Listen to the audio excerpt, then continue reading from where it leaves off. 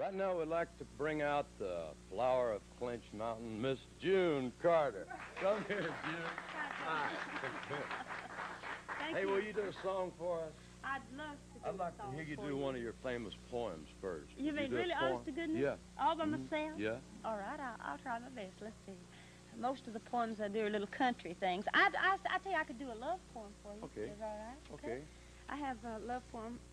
You hold my hand? Yeah. Good. I'll be the... All right. That French, like that French actor, what's his name? Oh, you mean Charles Boyer. You know, comes with me to the cow's barn. No.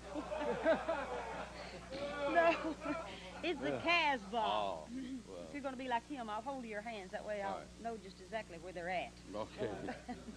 Now, I'll do you a little love poem. All right. Okay. It goes, love is just a thing of beauty, and beauty is a blossom.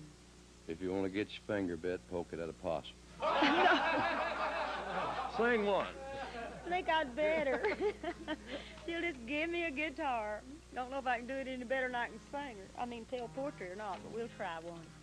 I like to sing old Carter family songs because I think I know them a little better, and here's one that's an old one from a long time ago called The Foggy Mountain Top. If I was on some foggy mountain top, I'd sail away to the west. Yes, I'd sail all around the wide world to the boy I love the best. He calls me blue, he calls me low, he calls me leave my home. Oh, the lonesome time and the old times, I'm on my way back home. If I was on some foggy mountain top, I'd sail away to the west. Yes, I'd sail